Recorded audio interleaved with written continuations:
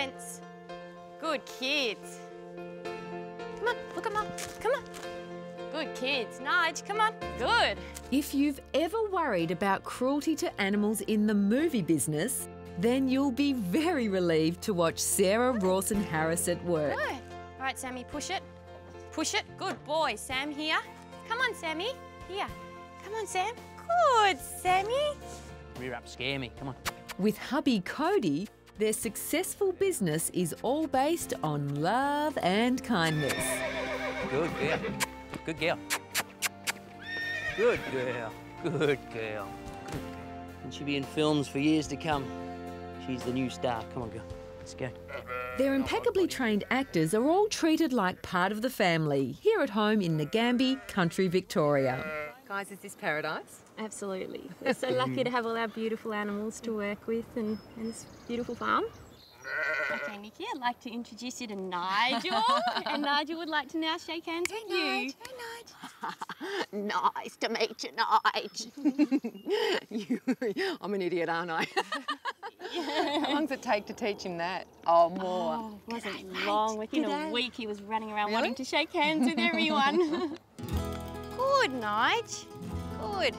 But Nigel's favourite is his Spanish walking. He thinks he's a little horse, Really? I suppose, because he's got horses all around him. He likes to show off, don't you, Nige?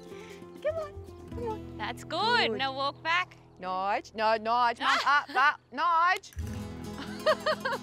I think you had me at shaking hands. Nigel! In demand internationally, this talented team can now claim a world first. Yep, they're the only official sheep trainers on the planet. Good. Cody and Sarah wrangled the adorable border Leicesters in the movie Charlotte's Web.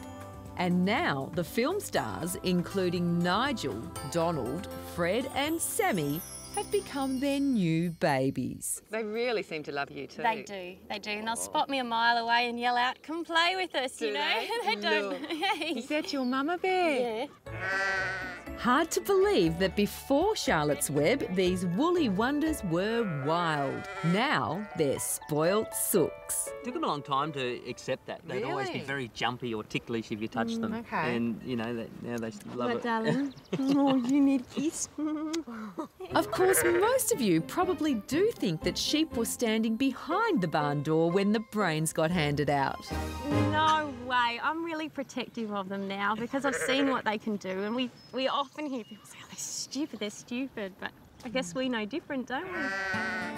Cody has an impressive list of film and television credits on his CV, including the Snowy River series and the recent film Racing Stripes. His old mate Rodney has carted many a celebrity around, including Hugh Jackman and Guy Pearce. So you're obviously in love with the animals, but apart from Sarah here, which animal would be the love of your life?